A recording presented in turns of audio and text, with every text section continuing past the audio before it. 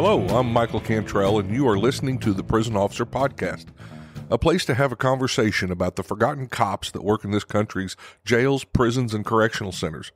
A place for me to try to make sense of a career spent working inside the fence with some of the greatest people that nobody sees or recognizes for the important job they do to keep this world safe. If you love this podcast, hit the follow button, or better yet, share with your family, friends, or coworkers. Good morning, and welcome back to the Prison Officer Podcast. I say good morning because I'm up a little early to talk with a special guest that is many time zones away from me. My guest today is Neil Samworth, also goes by Sam. He's a former UK prison officer and the author of Strangeways, a prison officer's story. Neil spent 11 years working as a prison officer at HMP Manchester, a prison also known as Strangeways. I really appreciate Sam coming on the Prison Officer Podcast to share his story and his experience. So welcome, Sam. Good morning or good afternoon. Yeah, good afternoon. I'll do, as we say in Yorkshire. Yeah. You're more than welcome. More than welcome.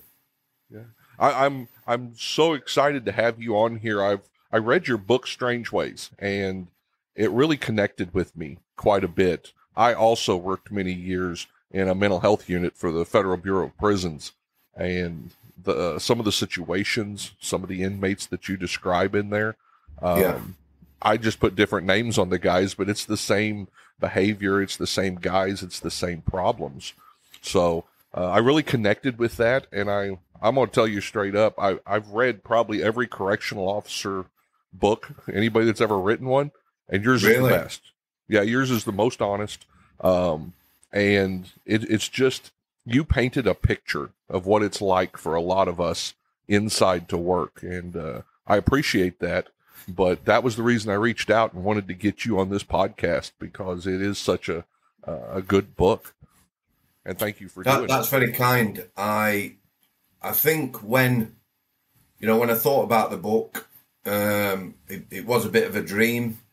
How it sort of comes together, putting something you can send out to agents, because in this country, really you need an agent or whatever to get a publishing deal. And the more it became real, like when I started doing the book, it made me very, very nervous because, I've always been very honest, very forthright. I've got in trouble in my life. I can't keep my gob shut. It don't matter who I'm talking to. If I think I'm right or somebody else is wrong, then I'm going to say my bit. But the final draft before the book come out, when I read it, we're worried about what people are going to say, because I tried to make it as honest and truthful as possible. I sort of put myself out there, the mental health side of it and things. And, I did feel vulnerable, as it were. But it was well received. The people I was most worried about, their opinions and that, was probably my close friends in the prison service, because I didn't know how to be received. But, I was worrying for nothing. So I appreciate that. I really do. Oh, that's great. Let me give the audience a little taste. I'm going to read from the book here and just kind of give them a taste of it, and then we'll talk some more. So, he was twisted. I'll give him that. Quite definitely a fire starter, too. And like me, he was the type who'd make a career out of prison. Only in his case, on the wrong side of the bars. Riley was his name, self-harming his game, which brought him more grief than anyone else. He'd had a hard life, and it showed. A serial arsonist who would never be free, he was destined for a high-security hospital. This creature and a half, kind of think Gollum from Lord of the Rings, only not as good looking. He was the kind of prisoner it was easy to hate, and sort that means constant mither, which I had to look up, and means minding. Thomas Riley had a history with cell fires, and back in the day he'd done himself serious harm. He tried to make his tracky bottoms, he tied his tracky bottoms at his ankles, filled the legs with sugar and set them alight. Now sugar melts, of course, and so did the calf muscles pretty much. He couldn't walk for ages, and it all added to his horrific experience. He didn't so much as talk as he did squawk, and at one time he must have been somebody's son, somebody's child, been taken to a park in that, yet here he was, a stunted fucking thing. Cell fires are a hazard in every prison, and Strangeway included. The likeliest places are segregation units where the most disruptive inmates are housed, though the forensic and hospital wings have their share. I'd worked healthcare for a while now and developed an intuition around the mental ill prisoners. And with us officers and nursing staff, this made up the place. The majority of the cell burners didn't intend to go up in smoke, and it was about manipulation. They wanted to cause us as much trouble as they possibly could.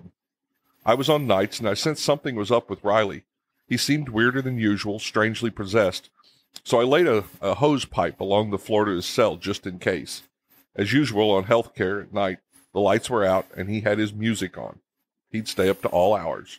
After a while, he got to thinking on it a bit and didn't care for the song, or I got to thinking about it for a bit, and I didn't care for his song choice, Firestarter, by The Prodigy.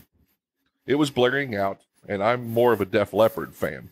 I looked through the little glass hatch on his door, and sure enough, there he was, facing the windows, off on one, dancing like Keith Flint, lead singer from Prodigy. Boom. I'm the trouble starter, punkin', instigator. Now he's really into this lad. He's got a lighter in one hand, and while I'm watching, he bends down and gives it a flick. The signal I need to drop the hatch, which is maybe 1.5 feet wide, and insert the end of the hose pipe. Tommy, I say, but he's ignoring me. Tommy, the hems on his tracky bottoms go aglow and spark into flame just as he starts on his t-shirt. Tommy, at last he reckons to twig and turns around just as a jet of water hits him in the face. That's just a normal shift there, isn't it? Very much so, yeah. Yeah. I remember that lad really well. Real name John. Mm-hmm. Just for the audience, in the book, what we decided was some of the book people need to, or I wanted to get across the sort of people you deal with. Some of the stuff in there is quite grim, as you'll know if you've read it. So we decided to use aliases. And then some of the high-profile prisoners I had to deal with, you know, we used their real names. Mark Bridger, for instance, because, you know, people know who that guy is, and having to work closely with someone like that can affect you. But John, sure. I was probably the only guy, Thomas Riley, who had any time for him. You know, he wasn't the nicest person. He was very assaultative, which is my word. I'm sure you know what that means. But yeah, it makes me smile. We had some good conversations. He did go to Rampton High Security Hospital. I have no idea what happened to him after that, but, you know, the sort of person he was, assaulting people, fires, the self-harm, I doubt very much whether he'll ever get out or maybe still alive today. I don't know. Sure. One of the reasons I picked that passage, and it is that honesty that you bring to this book, because I've had those same guys, and you just walk into the shift and you know they're going to go off tonight, and you want to hate them. But in that section there, you also wondered about, you know, at some point this was somebody's son. Somebody took him to the park. Somebody played with him. And exactly. I think that's a lot more honest about what we do go through. It's not always just us walking in there with this hate for everybody in there. It's actually tears us back and forth a little bit, dealing with the human side of it as well as the evil side that we're dealing with when they go off.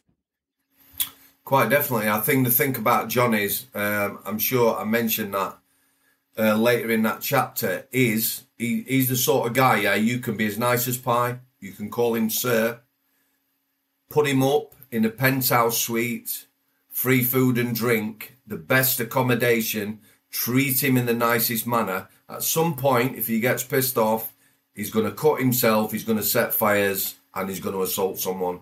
And it's as simple as that. Yeah. I do not expect everyone to be like me yet. I am definitely an empath. You know, I went back to that lad later. He was on his cell bell. I don't know whether they have them in America. It's basically, there's a button in the cell, emergency button. They can press that. It'll alert you when you go to the cell. He was freezing because I had soaked him in water, because he obviously still had a lighter. I gave him some new bedding. and offered him a brew, a cup of tea, which I give him in exchange for the lighter. So for me, you know, it was never about taking anything personal. I don't think ever I took anything personal. Do you know what I mean? And if somebody assaulted you or whatever, and 5 minutes later they were asking you something or wanted a chat or wanted to apologise, I was always happy to do that. But I do not expect everyone to sort of, you know, behave in the same way. So, sure. I can name a couple who I think it became personal with because I believe that they were truly evil.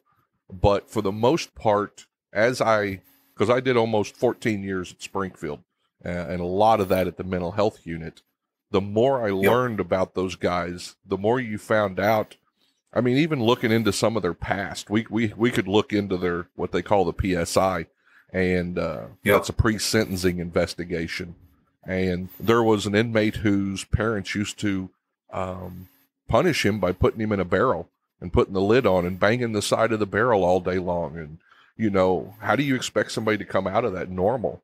And then there were people who were sexually assaulted for just their entire youth.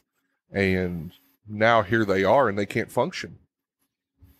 Exactly. You know, a lot of the people I met who were addicts, you know, we make judgment about addicts. Obviously, a lot of them are thieves and burglars. You know, they are looked on as the lowest of the low. But a lot of lads I met, you know, again, trauma, in care homes. There was an infamous one in Manchester. I come across lads who've been in there. As soon as they mentioned the word Rosewood House or something like that, you know what was coming. Yeah, if you got any sort of, I think in the end that's what got to me. If you got any sort of empathy or whatever, you can't help but sort of be touched or whatever. There was a few it was personal with. I always remain professional, but I've mentioned Mark Bridger already. He was a high-profile killer. He took a young lass and did unspeakable things to her and killed her. She was from a village called McCulcheth in Wales, and I've spoke to people from that village and spoke to people, Welsh people, who said it affected the whole country. You know, I despised him. I hated him. I always remained professional when dealing with him. However, you know, I sometimes wonder now, looking back, how I did that. You know, on reflection, because it, like you said, if you mention the word people, I mean evil or hate, you know, people go, well, hate's a strong word. There's no such thing as evil. I'm same as you. I definitely hated him, and he was evil. So, yeah. I think the general public doesn't understand or doesn't want to. I think it's more of they don't want to know the evil that's out there. And you've seen it. I've seen it when we've looked into those eyes of some of those inmates who are truly evil. There's nothing good going on inside those eyes. And the general public doesn't want to know that. And they want to forget about it. And so I think that's why they forget about the prison officers and the nurses and the other people who take care of those inmates. Yeah, in particular, when I worked on a healthcare at Strangeways, or HMP Manchester, official name, I look at the nursing staff, a couple of good friends now, in fact, 3 good friends who've left. You know, it weighed heavy on them. Nurses by nature are empaths or whatever, and sort of trying to look after people and believing in everybody, because they do, don't they? They don't treat one any different to the other. It affected them badly. It really did. I think that job, again, everything's on reflection. I don't believe in hindsight. Looking back now, a lot of prison officers, the stress comes from not being themselves. Because I don't know about where you were. Very, very macho environment in UK. You know, you don't talk about your feelings. Everybody sticks together. It's us and them, that sort of thing, which I never went along with. So But like I say, I think a lot of prison officers, their stress come from not being themselves, being something they weren't. Yes, I think you're absolutely right. I did an interview with Wally Long, who was running for a political position over here, and he used to be Oh, yeah. a correctional officer, and we got to talking. And Wally's very religious, and he talked about when he was working maximum security, he didn't feel like himself because he had to go in and he was trying to, be as tough as everybody expected him. And that wasn't who Wally was. He had some empathy. He had very strong religious convictions. And when he told me when he let go of that and became himself at work, a lot of the stress that he had disappeared. So I think you're absolutely right on that. You have to go in as yourself. I did. I was true to myself. I worked in the private sector first for 3 years, but certainly when I went to Strangeways after that, I landed on the biggest wing in the jail for 6 months. It was very challenging. It was a very macho wing. It was the roughest wing in the jail, no questions. Just being a decent person, if I promised someone a phone call at 8 o'clock when everyone's locked up, I would go to that person, and then you'd have like 15 staff all sort of jeering and making remarks, and you Yorkshire this, you Yorkshire that. There is a massive amount of pressure, and I've always said this, and I do believe it now. I'm laughing as I'm talking to you. I never had no problem with prisoners or patients when they were on healthcare. All my issues came with other staff and managers, quite definitely. Yeah. Yep. I'll agree with that. That's where my conflict come from. Yeah. A lot of the problems that I had or the incidents that happened on my unit came from the shift before, and they'd stir them up, and then here you are dealing with them. That's a classic. Do you know what? They're the worst sort of people then. If in situations like that, I remember, I think you call it commissary. I learned that word. Is it in American prisons where they can get food and toiletries every week or whatever? Yeah? Correct. Yep. So I was on shift on evening duty on K Wing, and it was canteen day, which is like commissary. And on that wing, we had basic regime prisoners. They're prisoners who's on punishment. So basically everything's taken off them, minimum time out of cell. They're in prison tracksuits if they're sentenced. It was quite hardcore on there. And all these lads who were on basic had no canteens, because one of my oppos, when they took the sheets in earlier in the week, had put them all in the bin. Yeah? So I had about 13 lads who were expecting tobacco and shower gels and cereals, and there was nothing. So right. I told them all, I asked them who they'd given their canteen sheets to, and it didn't surprise me. And I went to our SO, which is a wing manager. He's still in uniform like me, but he's a wing manager. I lost my shit. He lost his shit. All the lads who wanted tobacco, which is a big thing in prison, or it was then, we got them some tobacco. And all the others, we promised we'd do what we could to get their canteen. But I pulled no punches. They knew who had done it, and so did I. So, like you say, people doing that, I've worked with people. It was embarrassing working with them, how they talk to people. And a lot of these people sort of get away with their poor attitude and that. If I was working, one officer in particular, I'll not name him, we'll just call him Andy, yeah? He used to speak to people like absolute crap, yeah? Right.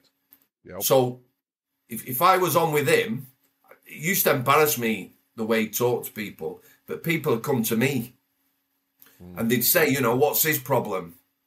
I'd say I don't know. However, you know what he's like. So if he's on shift, don't go to him. Come to me or come to somebody else.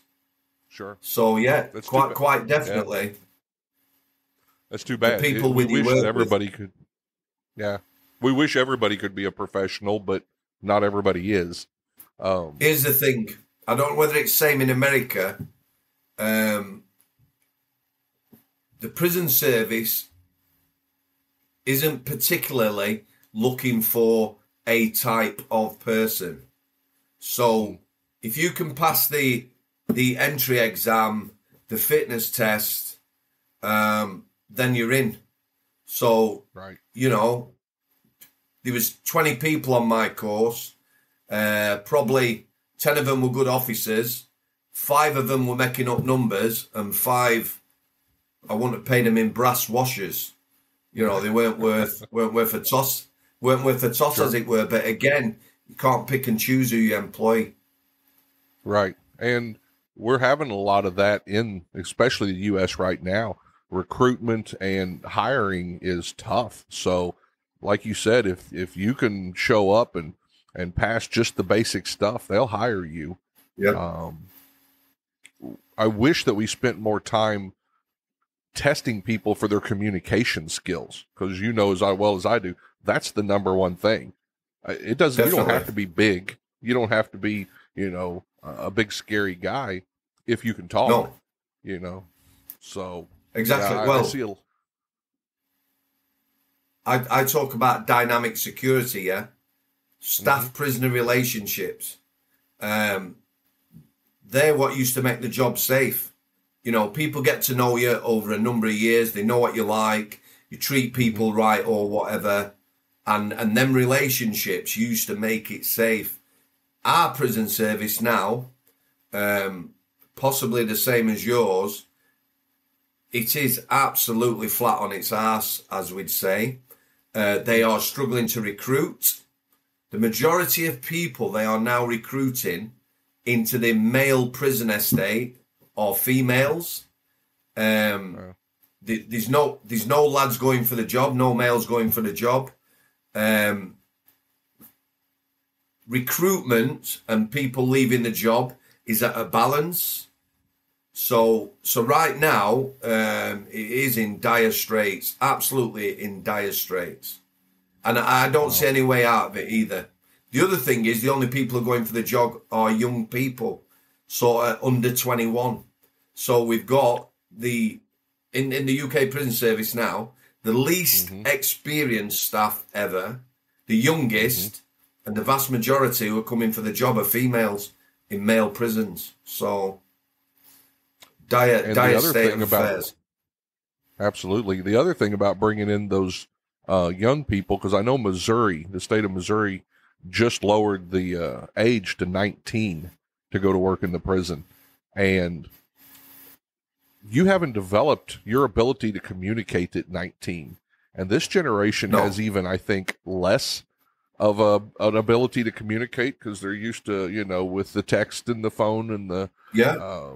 So person-to-person communication's not the strong suit for some of them, which makes it even tougher. It's just bums on seats, isn't it? The thing is, they've got no life experience. I speak to lots of young people who've been into the job and left with poor mental health. I think the other thing is, there was young people on my course. However, when I started at Strangeways in 2005, there was lots of experience. So if you were 20, 21, on a landing, there's a wealth of experience around you. You used to get mentored. You keep an eye on someone. I mentored quite a few new staff. So, you spend a month on the same shift pattern, helping them out. They see how you deal with people, deal with situations or whatever. Whereas now, it's pretty much out of training. Here's your keys. Here's a radio. Crack on. Just get on with the job. Yeah. So for those of us, and we've been talking a little bit about Britain's system here. So for those of us that don't know a lot about Britain's prison system, How many prisons are we talking about? How many inmates nationwide? Tell me a little bit about. If you look at England and Wales, the UK prison service is England and Wales, yeah? Okay.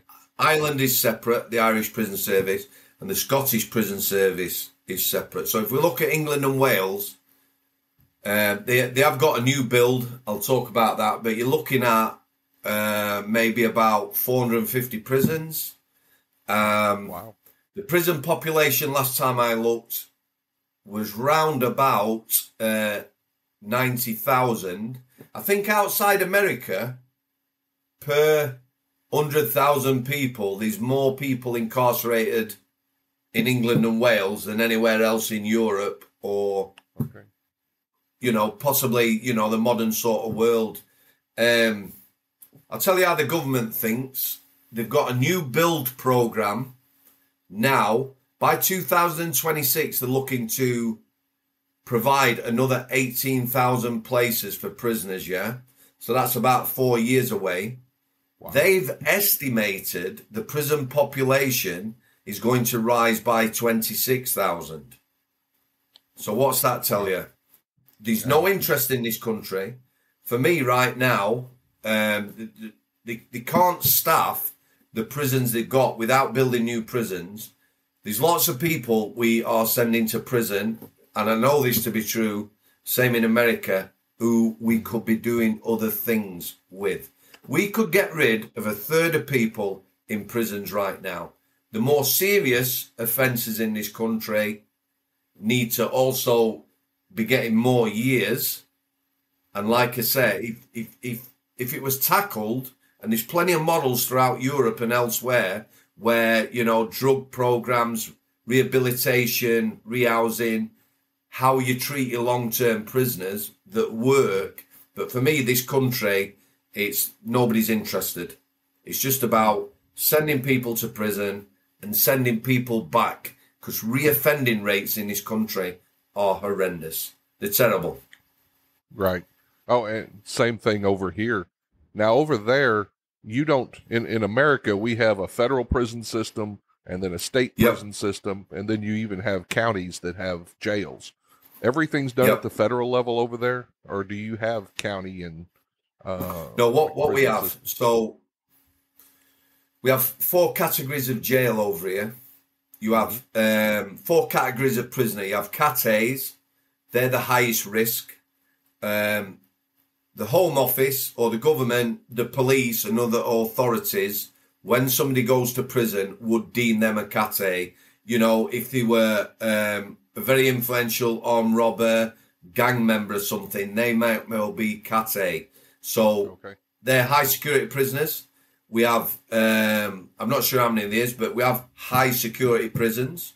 Strangeways was one of those. And they're the most dangerous or most at risk, most risky prisoners. Then we have Cat B. Everyone in the UK system who goes to court and then goes to prison starts as a Cat B. So we have Cat B local prisons, which hold remand prisoners. Also sentenced prisoners, yeah. We then have a Cat C prison, which is a lower category, lower security. And then we have Cat D, which is an open prison. Literally no fences, you can just walk out, you abscond. Very few staff. And the idea is obviously you progress down the categories, the longer term prisoners, as your risk allegedly gets less. So we just have them 4 categories of prison, and that's it. And you are usually sent to prison depending on location of crime. So if you were a Manchester lad and you did an armed robbery in Leeds, you would end up in Ormley, Cat B local remand prison in Leeds. So it's the location of your crime where you get sent. Okay. Yeah, that makes sense. Does that? It does. And I had kind of wondered, you hear these terms. The other thing, and tell me if I'm right about this, in America, we have a real problem because our mental health systems have been kind of they got rid of mental health only facilities. So we're getting a lot of that into the prison system. reading through your stuff, it kind of looked like in Britain, you still have some mental health where they can go to a certain mental health house where you started at, was it Forest Bank? Was that Yeah, at Forest Bank. Okay. So that was that a kind of like private a jail. lower level? A private jail, okay. That was a private jail. So let me tell you how this works. The mental health facilities in this country, back in the 80s, 90s, they closed a lot of places. A lot of people who really needed those places were sort of put back into the community to be managed in a community. As far as the courts go, this is where our system absolutely stinks. For me, if when somebody goes into the court system, if they have a history of mental health and they can be managed elsewhere, then that's where they should go. What happens is, it doesn't matter how bad the mental health is. We've had people who literally come to prison for 3 or 4 days, then went on an emergency section to a high secure hospital. They were that ill. How the authorities view it is they're keeping the public safe when people go to prison, because all prisons are very good at is protecting the public by keeping people locked up. So if somebody is really mentally unwell and goes through our court system, that's not a concern to anyone. Send them to prison, then deal with the fallout. For me, the 18,000 spaces that they're going to be building in the next 4 years, they should be mental health facilities. Right. The other thing is, I talk about in the book, we've had lads for 10 months on the healthcare who are incredibly unwell, waiting for a space at a mental health unit, forensic unit, because there's also a feeder system. So one space becomes available, say, at Prestwich Hospital near Strangeways. We might have 3 prisoners, but there might be 20 people in the community also waiting for that space. So what they see is those 3 are locked up. Yeah, public's not at risk. We'll send one of them. It's tragic, absolutely tragic. Yeah. Sounds like you guys are dealing with a lot of the same stuff we are. Another thing that you talk a lot about in the book is the drug addicts and alcoholics. And I'm going to go back to the book real quick here. I-Wing stank. It was for detoxing drug addicts and alcoholics. The stench of body odor was constant. The majority had no hygiene skills. They thought baths were for keeping spiders in. A lot were repeat offenders living on the streets. They don't look after themselves. They'd come in with nothing and go out with nothing. Other than that, with only 70 prisoners when full, it wasn't a big population to manage. They were like medicated robots, too. Meds in the morning, meds at dinner, meds at night. On arrival at Strangeways, prisoners got a reception pack, sweets or tobacco. That made them targets, generally, but on I-Wing, where everyone was craving something, they were like worms in a field, circled by crows. Once they were detoxed, they'd move on to H-Wing to complete their alleged recovery. There was always a steady movement of cattle. And I've seen that same thing. We're not fixing anything. We medicate them and we just keep them moving. We're just filling the cells, and it doesn't seem like anything's getting accomplished. Do you have a methadone program over there in prison? Some places do. Not in the federal system that I know of, but I know some of the state systems do. So in your prisons, if somebody come in, what sort of detox would they do then? Well, and those programs you'll find more in our systems. When people come into the jail, they'll stay in those jails until they're sentenced. So a lot of times, by the time they get to actual prison, they've already been through the jail. They've been through the detox. They've been without their drugs, hopefully, however much came in through the visiting room.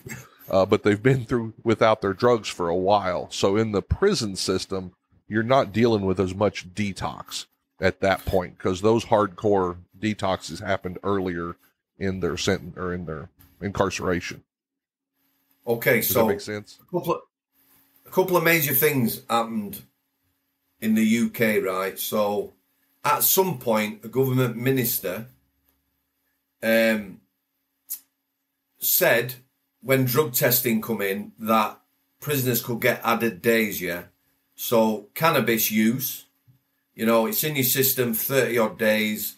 Lots of people who were in prison using cannabis were getting added days to their sentence. So what people did in prison, and I've met lots of lads who said this overnight, they all became heroin addicts. Because you take heroin, it's out of your system or whatever. So we created a whole generation of heroin addicts in prison.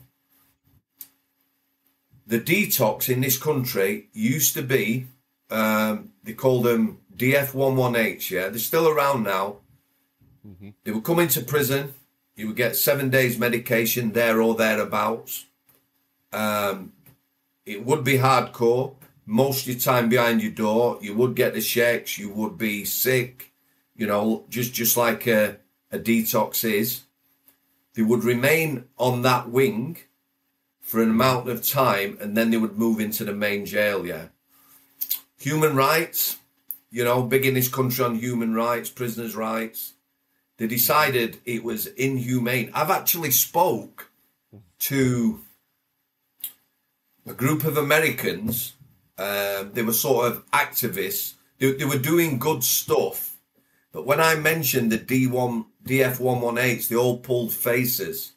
Because it's a hardcore detox. The tablet just helps you get through it, but you do suffer. Yeah? However, I used to see lads come into the private jail, do the detox, and then they'd leave 12 months later. They put weight on. They were going to the gym. They look healthier. Right. The private sector led the way in the methadone program. So those people who don't know, methadone is obviously a heroin substitute. It acts on the receptors in the brain in simple terms. Right. They started a methadone program. And for me, what happened then, all you're doing is you are maintaining that addiction. I saw it in the private sector, lots of people on methadone. Strangeways, lots of people on methadone. But here's the thing that we all know. Addicts will take anything. Yep. Some people, if they could get heroin and take it, and take the methadone when they couldn't, but other people would take methadone, heroin, smoke cannabis, take prescription meds. Subutex is another drug that inhibits brain receptors. Some people are on Subutex. And for me, not talked about this, not talked about by coroners. Nobody ever mentions it. We had a lot of deaths in custody, drug-related. People who were on methadone and taking other things who died. Right. And the coroners in this country aren't looking, you know, basically they're looking to apportion blame for me. Yeah. We knew, the staff knew, the nursing staff knew this guy has died because he's taking methadone and other drugs.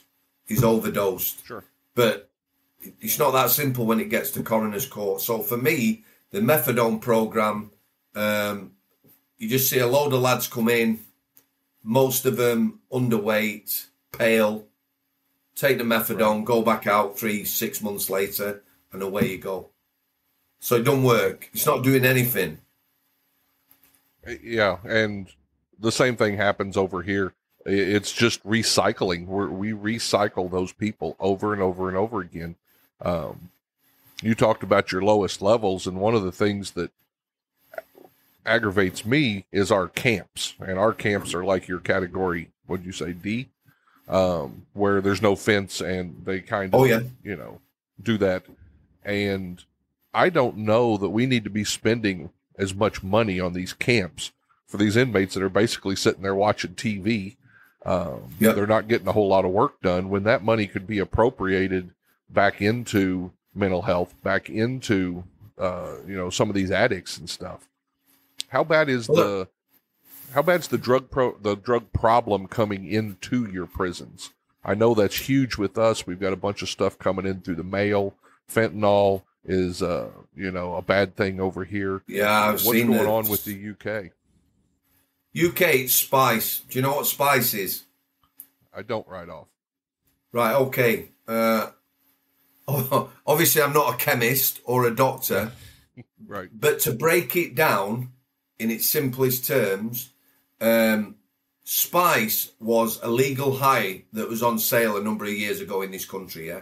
You could get it at festivals and rallies, £5 bag, green plant-like material,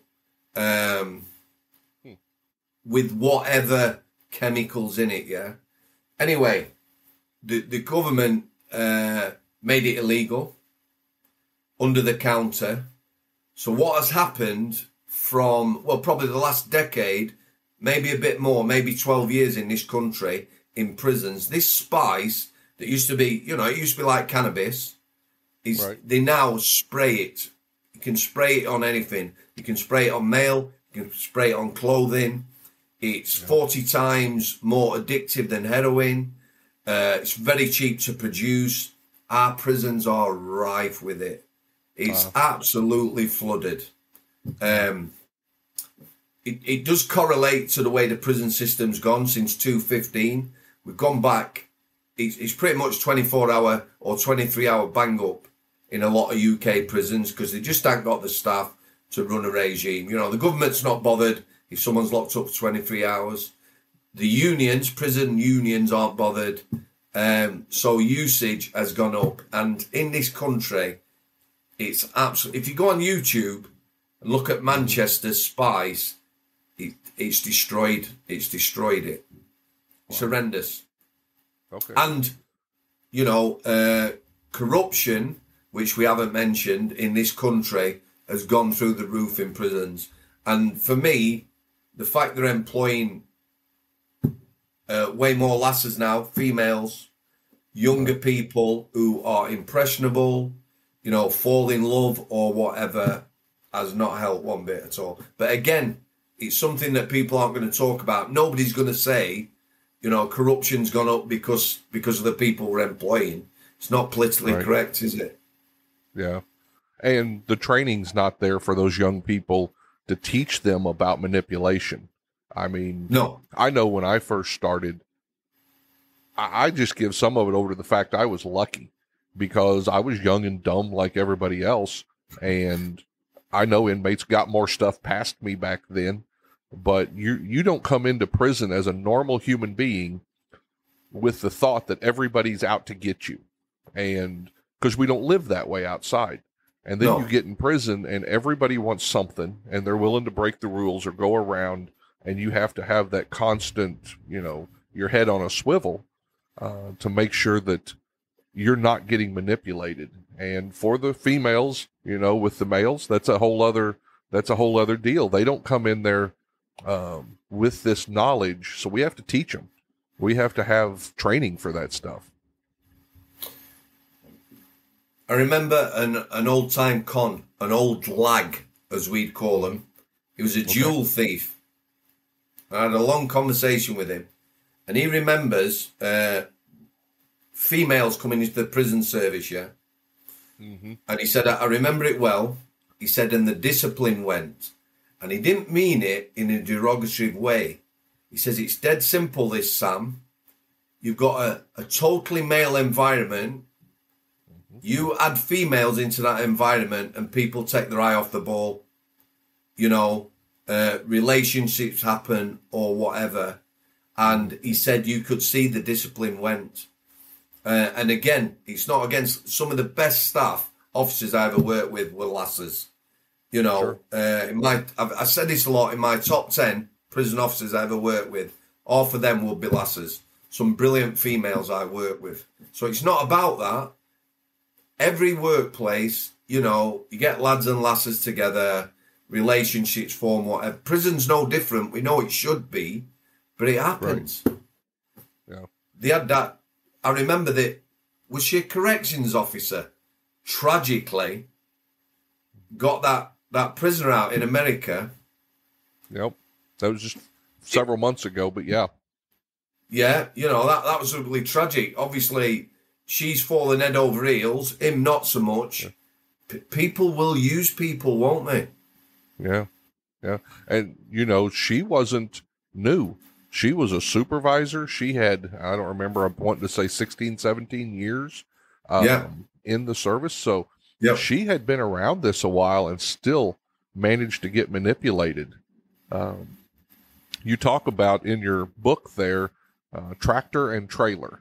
Is it tractor and trailer? Yeah. Yeah, it is. And the one gal that you talk about in there, and I knew a few female officers that reminded me of her, because one thing that the females, because when I started at Missouri State Pen, there weren't a whole lot of females, maybe one or two that worked the housing units.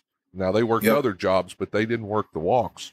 And then when they started moving the females in, it's almost like there was a mother hen thing, and trailer kind of reminded me of that they could walk in and say things that I couldn't as a male officer. And in the maximum security, I think they humanized some of it, because when it is that all male environment, it's just testosterone, and it's just, but the inmates had to start thinking, oh, there's a female over there. And I think it made them think of their mother or their sister or their whatever. And I think it humanized it a little bit. Go ahead. Are female staff respected in American prisons? It's like everybody else. You have female staff that can walk in there and they can be that mother hen, and everybody listens to them. And then you've got some female staff that'll walk in there and just stir stuff up because they have a power trip. So there's both. I completely understand that. The point of view I'm coming from is up until, again, maybe 5 or 6 years ago, if a female officer got assaulted by a prisoner, that prisoner was going to be in trouble. Not from us, not from the staff. I have seen prisoners hospitalized for just speaking down or being abusive to a female member of staff, They're okay to punch me. However, if you attacked a female, it was definitely a no-no. It was like a prisoner code. However, of late now, very hostile environment, UK prisons, people are locked up. There's none of that. There's no relationships, no staff-prison relationships. Nobody knows anyone. There's all new staff. They don't know the prisoners. And pretty much anyone's fair game. So whether you're a male or female, if someone's coming out of a cell and they're going to assault someone because they're not happy, it doesn't matter. That's gone out the window. So that sort of prisoner code that used to be there has gone now. The respect is gone. So if one of your officers is assaulted over there, is the government good about charging them and giving them more time, or do they just do like whatever? It's a prison officer. Well, obviously you can see me. I'm smiling. It's not, no, it's not good. Yeah. There are people who've, received serious charges, but however, for me, it's all for the prisoner. A lot of people go to court on charges, assault, and they give them a concurrent sentence, which means if someone says serving 7 years, they'll get 3 years for an assault concurrent, which means it runs alongside their sentence. So they're not, in effect, getting any punishment. I don't believe it's treated as it should be. And our legal system, very much like the American legal system, someone's always out to make a buck or whatever.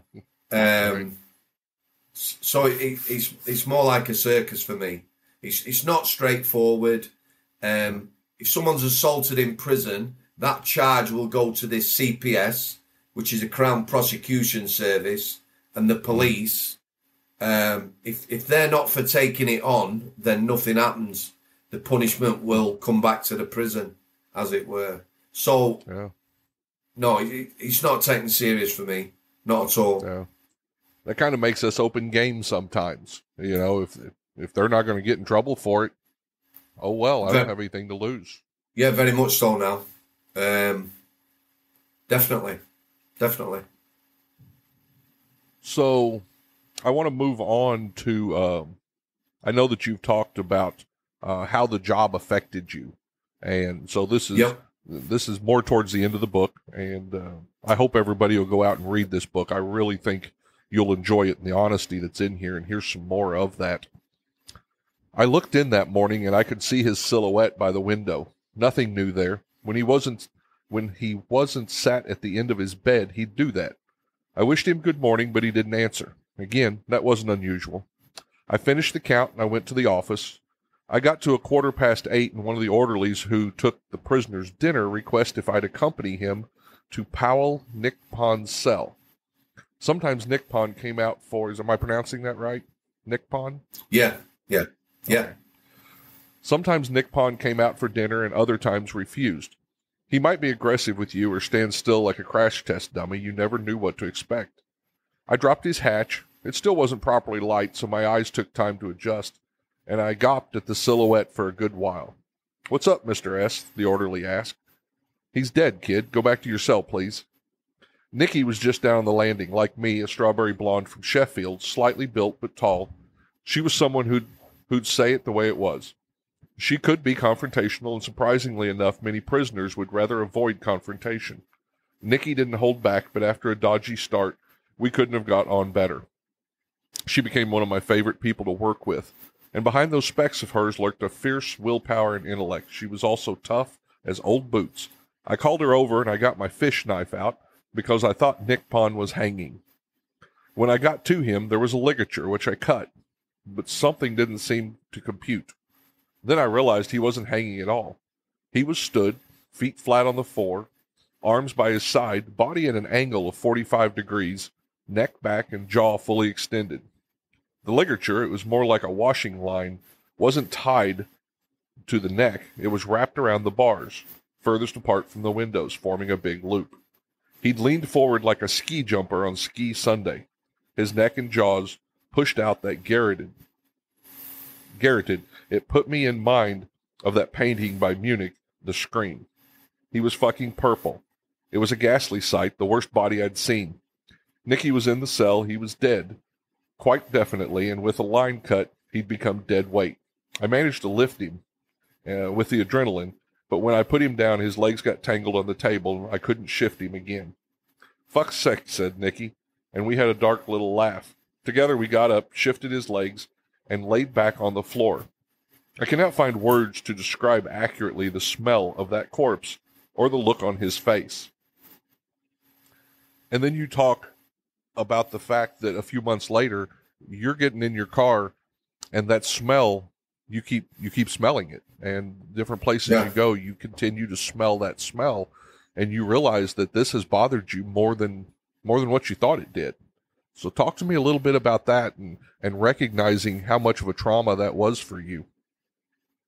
So firstly, on the smell front, this lad he had a body odour quite unlike anybody else. You yourself, having worked with people who are mentally unwell, especially on medication, it's not pleasant. That like I said, the image of that lad now, stays with me. It no longer bothers me. I see it rarely. However, the smell, it's very hard to describe. I never discussed it before doing the book.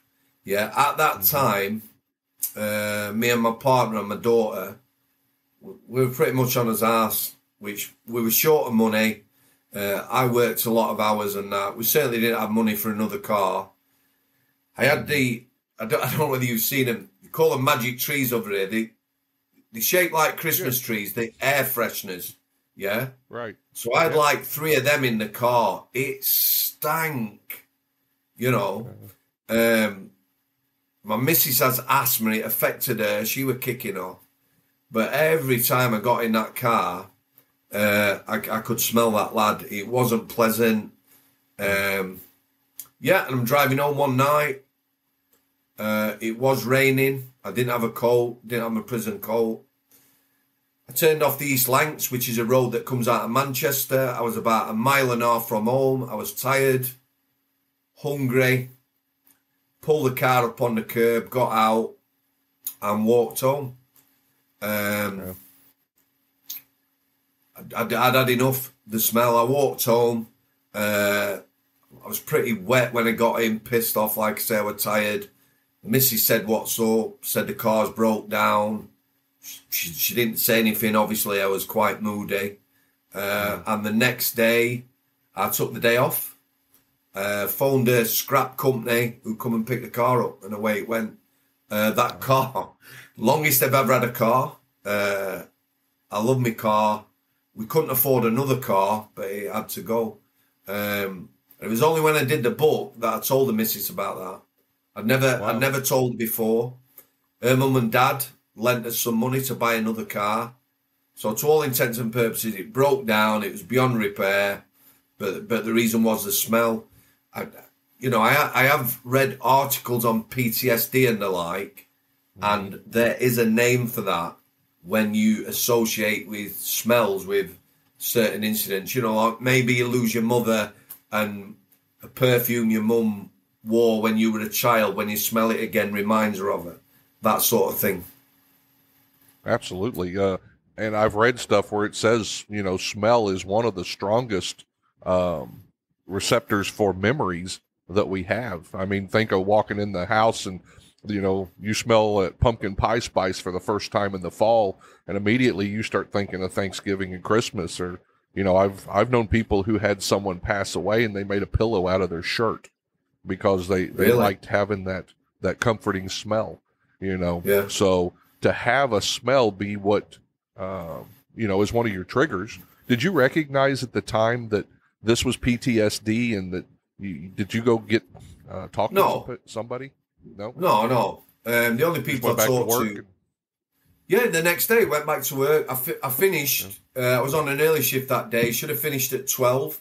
A policeman come into the prison to take a statement. That was 4 hours. He apologised. He said because the coroners were coming on top, as it were, with the police, it needed to be an accurate statement. So it was 4 hours. I finished the statement. There was no one around. I went out to my car. I hadn't seen nobody. I actually stripped off, opened the boot of my car, stripped off everything down to my boxer shorts, and got in my car to drive home, because of the stink. Went in the house, put the stuff straight in the washer. The thing now about that story is, I met that lad's Pavel Nickpon. He was Polish lad, yeah. I actually met his sister at the coroner's court. So, the coroner's court was 2 weeks long. I was probably the last one on the stand, pretty much, yeah, at the end of the 2 weeks. Now, I knew this lad. I knew him really well.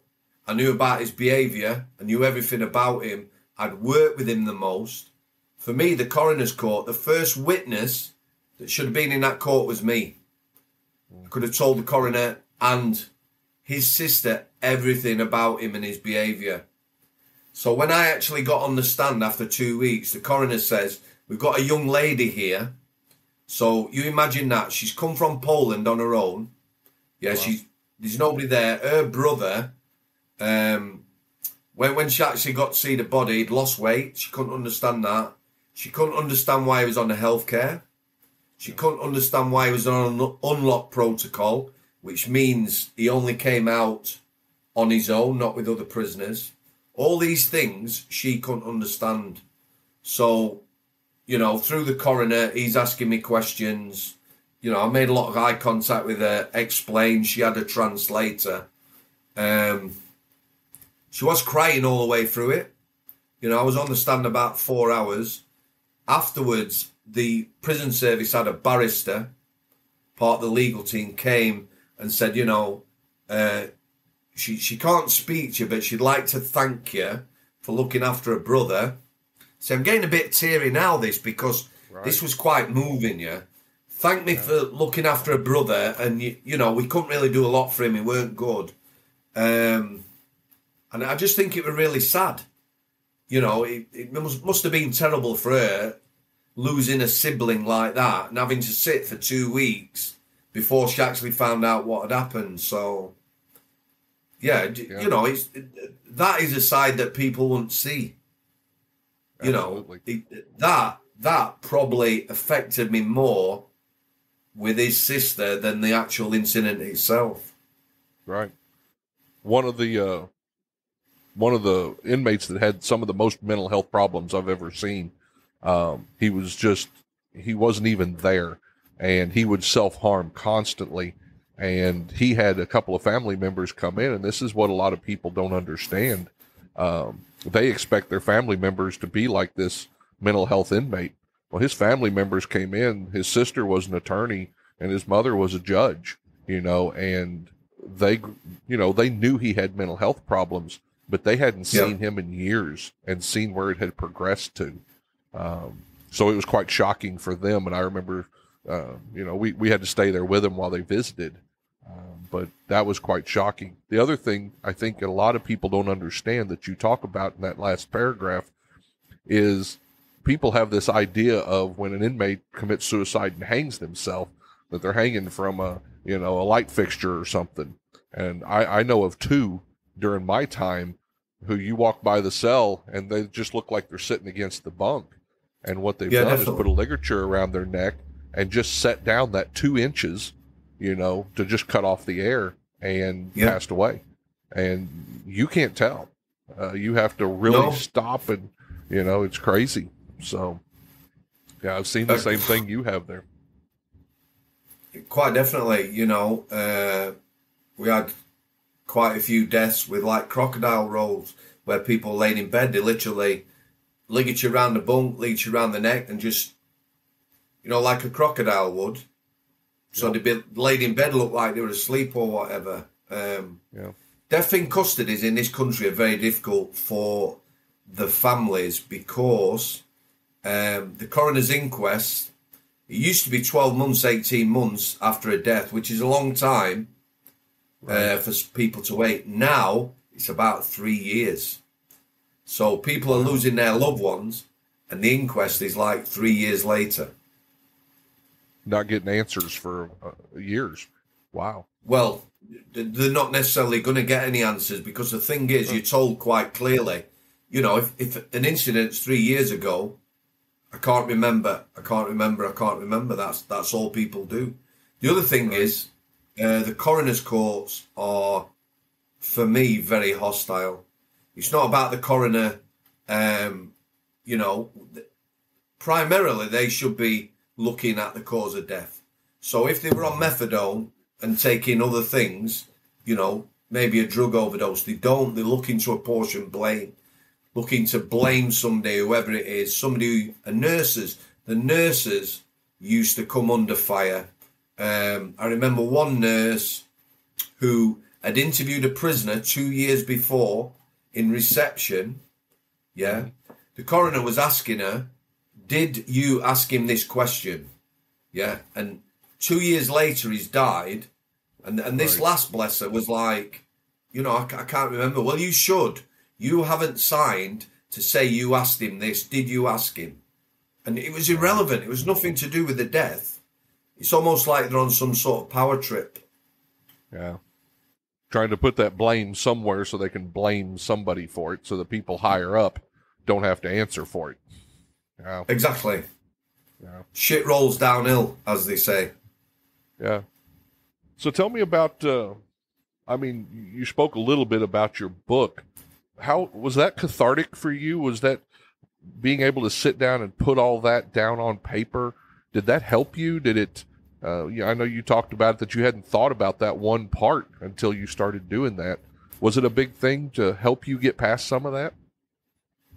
Right. Okay. So it's 2022 now. So I started working on the book, 2017. Yeah. It all sort of come together sort of round about May, June 2017. At the time, 2018, when the book came out, I did lots of TV and radio. Everyone asked me the same question.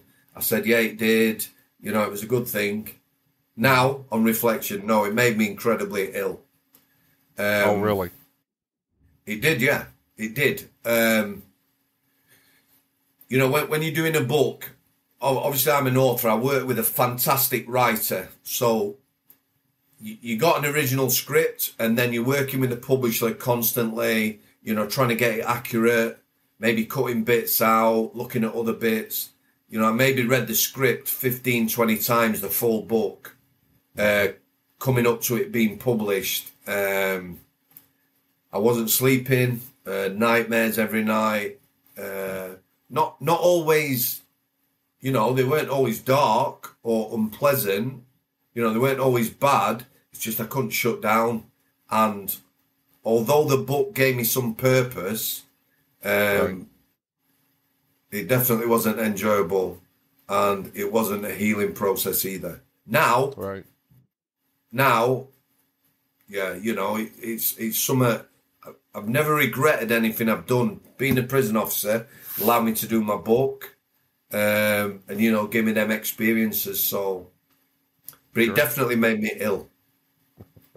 Wow. Just reliving all that and bringing it back up, huh? Yeah. Yeah. I mean, you could say now what I'm doing now. I have moved on a lot. I speak to a lot of different people, loads of people who have their own, you know, like traumatic childhoods, poor mental health or whatever. So, and it doesn't affect me, you know. I'm not taking everything on board, even though there's a lot of negativity. It's just sort of Right. give me a focus or whatever. So, yeah, I've definitely, I suppose, always have something to do with criminal justice and mental health, but Right. it's in a positive way, as it were. Well, that's great that people are reaching out to you and you're getting to tell your story. I've read this one, the first one, but you've come out with a second one. Yeah, that's Correct. right. So tell me a little bit about it. So this one, Strangeways Unlocked. Okay. Yeah. I visit some of the stuff I didn't visit in the first book. You know, some of the characters I came across, talking more about the system and how broken it is. And then I introduced some characters. There's only two characters. One whom I've met, one who I've never met physically, but I feel I know really well. And the other characters are lads I used to lock up. So it's sort of their journeys, their childhoods, how they came in, you know, to become criminals, the mental health side of it, family upbringings, and where they are now. And, you know, a lot of it is grim. It is really dark. What I'm hoping that when people read this book, they'll have a better understanding of how some people end up in prison and maybe not be so judgmental. But it's totally different from the first book. It's not going over anything. It's not the same thing. It comes at it from a different angle. Before you ask me whether this was cathartic, it was incredibly difficult to put together because, you know, I'm visiting these characters, doing their stories, making sure their stories are accurate, Right. as well as putting it together with the other stuff. So it was a complicated book to put together, which made it quite stressful. However, you know, it's quite liberating as well. And it was for the lads that I discuss in the book as well. You know, it's given them sort of a platform or whatever, something they can go back and look at. So, yeah, very enjoyable. Wow. Okay. Well, when I get the chance here shortly, I'm going to buy that one, and I'd like to bring you back on after I read that one. Definitely. You're willing to come? It comes out in paperback in January 2023. Oh, okay. Is it out in hardback now? It's out in hardback now, yeah. Okay. So tell everybody where they can get your books. Where can they pick those up at? The best place is Amazon. If you go to Amazon, obviously my first book, Strangeways, A Prison Officer's Story by Neil Samworth. And the second one, Strangeways Unlocked by Neil Samworth. Okay. If people wanted to reach out to you, do you have a website that you would point them towards? YouTube. Real Porridge. My channel's called Real Porridge. Okay. Sam Samworth. Real Porridge. In this country, they used to call prison porridge. Doing your porridge, doing your time. Oh. So my YouTube channel's called Real Porridge. But if people go over there, under every single video, there's an email for the channel. And if they want to send me an email, I'll get back in touch with them, usually within a couple of days. Okay.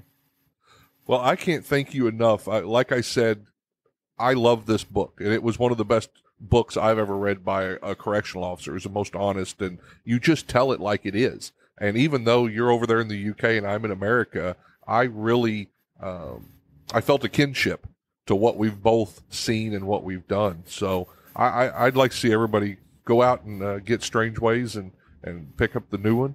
I'm going to go pick up the new book, and then I'll get a hold of you, and I'd like you to come back and let's finish our talk on that. Listen, mate, we've only scratched the surface, haven't we? Absolutely. There's a lot of things I'd like to ask you about the American system as well. Okay. Yeah, let's do that. Well, thank you, Sam. I appreciate your time, and I'll see you soon. Thanks for coming, and very much appreciated. Absolutely. If you enjoy these podcasts, the best way to support the Prisoner Officer Podcast is to share these episodes with your friends or family on social media. Let me invite you to visit www.theprisonofficer.com.